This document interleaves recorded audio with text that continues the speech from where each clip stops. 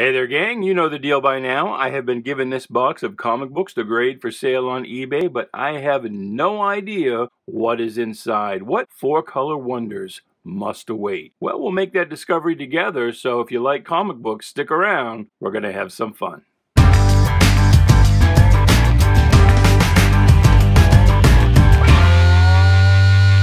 Hey there, Bobby. Welcome to Shanghai. My name is Duke, and this is an unboxing video. And yes, as always, I have no idea what is in this box of books that you are looking at, apart from some broad parameters. I know that the collections that we purchase are sorted when they come in, and big books go to CGC and are sold on a site called comiclink.com. And so we're not going to find any big $200 or $300 books in here. If we do, well, somebody screwed up. And one book that I found in one of these boxes recently, and I actually pulled and said, hey, that should go to CGC. It was issue number 8 of the Masked Rider, the old Timely Atlas book that had Stan Lee posing as the character on the front cover. And that one went to comiclink.com and recently sold for $1,800. So sometimes we can find some big books in here, but normally these are the books that we would expect to sell for $10 to $100 or so on eBay, which generally, because people do take,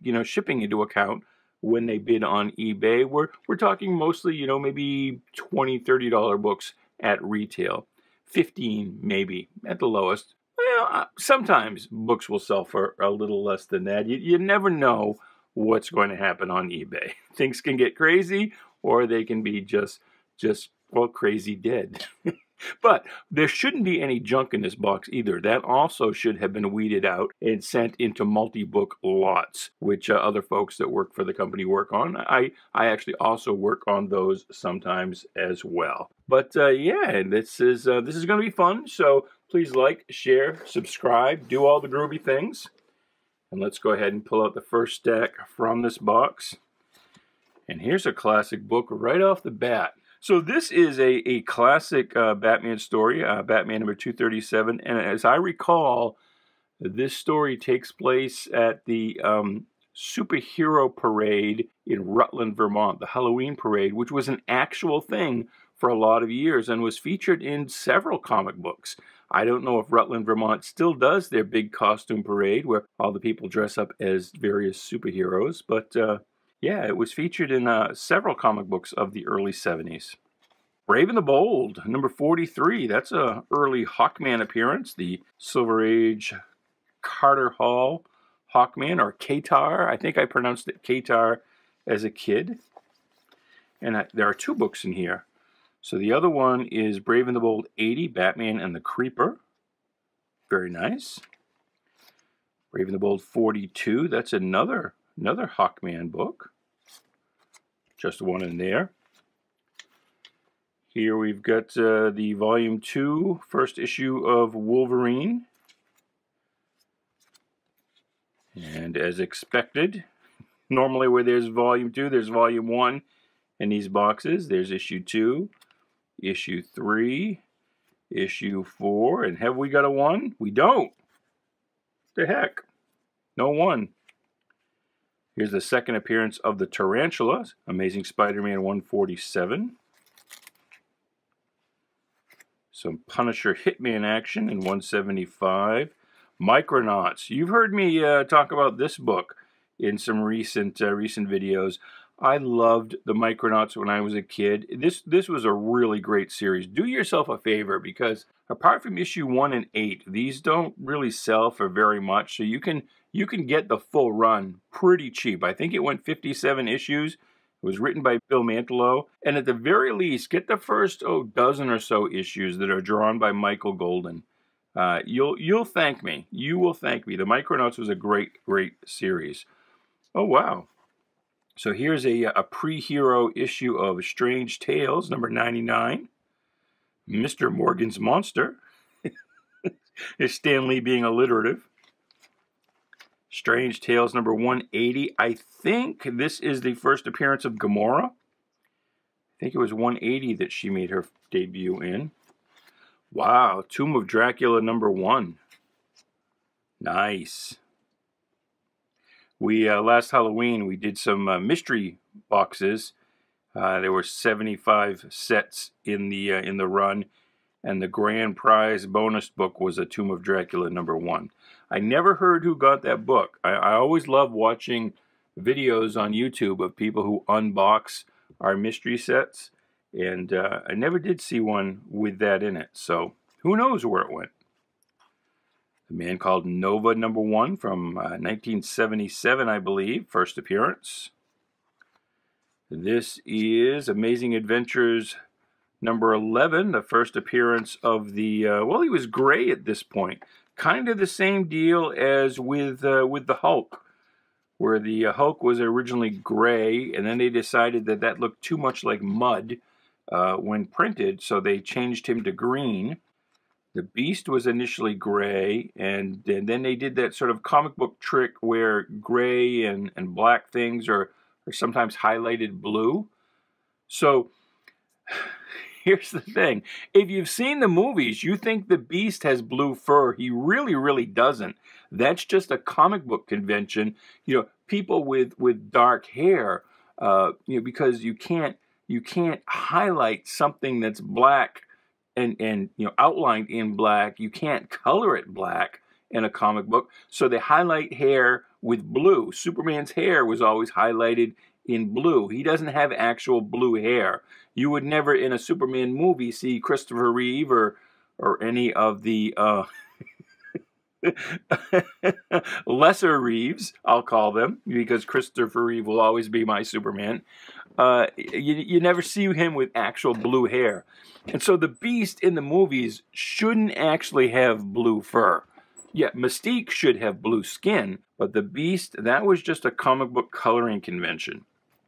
And so, yeah, they made him blue just because on the newsprint inside, looks okay on the cover, but on the newsprint inside, that gray just kind of washes out and looks like mud. So there's issue 12 with Iron Man, and this was reprinted not too many years later in an issue of the Avengers. So there's an issue of Avengers with this same cover, and it's that same book. Here is number 14. This is interesting. Del Giant, #1, Tales from the Tomb. I wonder what year this is. This is probably, this looks like a post-1963 book. It was late 62 that Dell split from Western and started producing their own books. Let's go ahead and take a look inside. There. Try and buy a Daisy BB gun out of a comic book today. People would flip. They would lose their shit if there was a BB gun ad in a comic book. So this is, I don't see a date. Tales from the Tomb #1. I don't see a date on this. Oh, 1962 by Dell Publishing. Okay. So I would say this is probably just after the split. This is probably late 1962. Because that just doesn't look like a Western cover to me. Western Publishing, which you probably know better as Gold Key. That's what they printed books under. That was their imprint after they split with Dell. Well, that's an interesting book. Actually, as long as I have it out, let's look inside as well. I mean, we looked at the indicia, but let's take a look at the actual stories. There's a lot of stuff going on in here. I'll have to look up. I don't recall this title. I'm not familiar with it, so I bet you it didn't last very many issues. It might have even been a one-shot. Huh. Cool. All right, Pep, #151. And Archie had a kind of a, about the same time Batman was fighting space aliens all the time, Archie had kind of a fascination with aliens as well. Oh, wow. So Adventures of the Fly, #16. Let's see, Archie didn't put the issue numbers. It's weird. I mean, they did put the issue numbers on their humor books, but for some reason on their adventure books, they did not put an issue number on the cover. But somebody has helpfully put that on the bag for us. A lot of these superhero Archie stories issues were written by Jerry Siegel, the co-creator of Superman. Don't know if any of these particular ones were. Here's number 9, The Fly Meets the Catgirl. Huh. You know, Catwoman wasn't being used much by DC at this time. Archie could have called this character Catwoman and really screwed DC good. Because they could have argued that the trademark had lapsed, because Catwoman was not used for a good 15, 20 years. And she didn't really make her Silver Age appearance until pretty late in the Silver Age, like 66, 67. Here's issue 3 of the Jaguar, also Adventures of. Number 10 of the Fly, and that looks like Blackjack.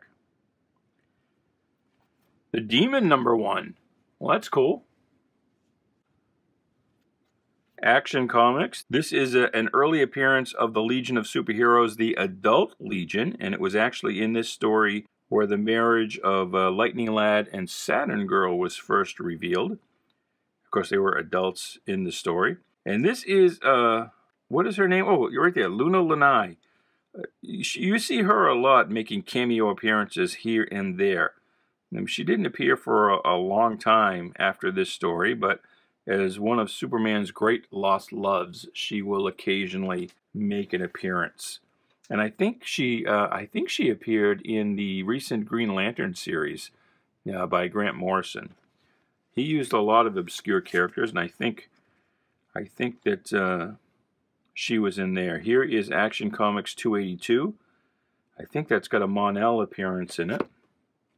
Here's an early Action Comics 274. Well, not that much earlier, but you can see the art style is a lot different. Well, not really different. I mean, it looks like it's still Kurt Swan, but Swan was still kind of developing at this stage. I mean, he'd been around for a long time, but he was still sort of developing a style independent of Wayne Boring, who was sort of the Superman artist. And look at that, we've got 2 of these. 274. 1 and 2. That one's clearly the one in better condition. Here's Action 271, The Voyage to Dimension X. And 272, Superman's rival, Mental Man. Neil Adams at Continuity Comics had a character called Crazy Man. Too bad we didn't have a giant tabloid edition, Crazy Man versus Mental Man. I would have bought that. Here's an early Mr. Well, now how do you say it? As a kid, I pronounced this Mixtelfix, even though there's no F in there. That's just how I said it, because you had to pronounce it somehow. And I guess it's sort of Mixes Pitalik is how they say it on the Super Friends cartoon. I think they pronounce it differently today. But anyway, what I was going to say is this is a fairly early appearance because he's looking very cartoonish still. It took them a while to sort of nail down. I mean, his very early appearances in the Golden Age, he was super cartoony and just wore a regular suit, didn't have this familiar costume. But anyway, well, there's another M. Is Perry White being Mental Man too? No, he's Master Man. Huh. Perry White as Master Man in 278 of Action Comics. Here's Bizarro, 264. And the Kryptonite Man, which is not actually the Kryptonite Man, it's just Lex with a Kryptonite flashlight, 249. 266, I think this is the first meeting of Streaky and Krypto. I could be wrong, but I'm pretty sure that is. So if you're a Super Pets fan, there you go. That's the book for you. And poor old Superman with Supergirl having taken over, although she's Superwoman now.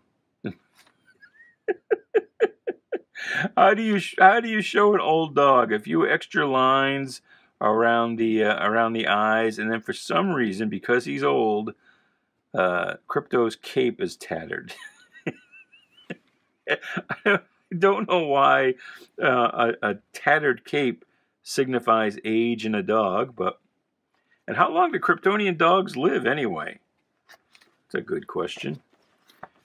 Now this one actually is a pretty early one. This is 230. Feels a little thin. I'll have to count the pages when I go to grade this. Here's Action Comics 202. Wow. And Lois Lane with X-ray eyes. There was a character who appeared in, actually before DC Comics, the first superhero of the pulp magazines that were owned by Harry Donenfeld, who was the owner of DC Comics. Within those pulp magazines, Spicy Tales or Spicy Adventures or something, Spicy something was the title. And there was a one-page comic strip in each issue, Olga Mesmer, the girl with X-ray eyes. And so she had superpowers like, of course, X-ray vision. She had apparent super strength. She had another power where her blouse seemed to fall off all the time. Yeah, Olga Mesmer. I don't know why this made me think of Olga, but she was a superhero published by Harry Donenfeld really before the term superhero existed, before Superman, before DC Comics.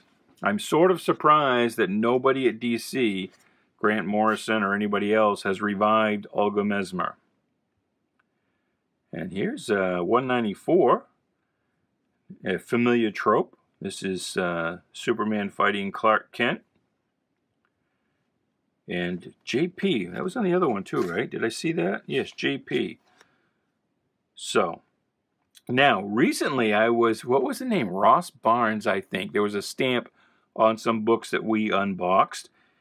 And one commenter, God, I wish I could remember his name off the top of my head. But he pointed out that Ross Barnes was not just some kid who got a name stamp for Christmas. It was an actual store. Ross M. Barnes in Cheyenne, whatever state it was, had a store with a used bookstore or something like that with comics, and kids would go in and just read comics for hours and hours. And so maybe JP is a store. I don't know what the name of the store would be, but I'm betting in this case it is just some kid with a name stamp. This one's a nice condition. Well, I said nice condition, but it's got this issue down here, but the spine is nice. Action Comics 281. And there are 2 books in there, but unfortunately this second one didn't get turned around so we could see the cover. So we'll have to take a look, see what it is, and it is 291. That's kind of a classic cover. Science Fiction Studios, Giant Ant, Adventure Comics 245. Wow. Just 2 issues before the debut of the Legion of Superheroes. Huh. Here's Adventure Comics number 238. It's in kind of rough shape. Some water damage here.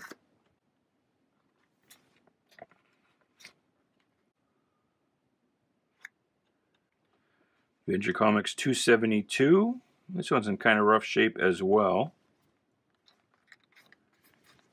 And number 273. The Boy Who Was Stronger Than Superboy. Oh my goodness. Lana Lang looking very frumpy here. Oh, The Blind Boy of Steel. That's sad. Adventure Comics 259. Here is 270. Ma and Pa Ken are Skrulls. 281. Superboy's new parents. That's another familiar trope. And 280. Some Lori Lamaris action. Nice. Ooh. Incredible Hulk 271. First appearance of Rocket Raccoon. That book does well. And because of the white cover, it's not a really common book in high grade. You know, your covers tend to be tanned or yellowed. This one looks pretty good. Amazing Spider-Man number 135. Here's another old adventure comics, JP. The Journey of the Second Superboy. Now this is interesting. This character right here is called Titan Boy, and he's from Titan, and his power is telepathy, and his costume is kind of red and white with this red stripe down the center of white sides. So he sort of, you know, if you believe in the concept of precursor characters, this is kind of a precursor to Satin Girl, because the costume is kind of similar. And she was from Saturn and was a telepath. And then that was later changed when it was realized, well, Saturn's a gas giant. Probably nobody lives on Saturn. And so they kept her name Satin Girl because that was established, but moved her to Titan. So it's just kind of interesting that, you know, this is 205. So, you know, this is what, 42 issues before Satin Girl's appearance. Here is a boy from the same planet with the same powers in a very similar costume. And it was JP's book again. Here's some more JP collection. We'll have to see if we can get Overstreet to recognize the JP collection.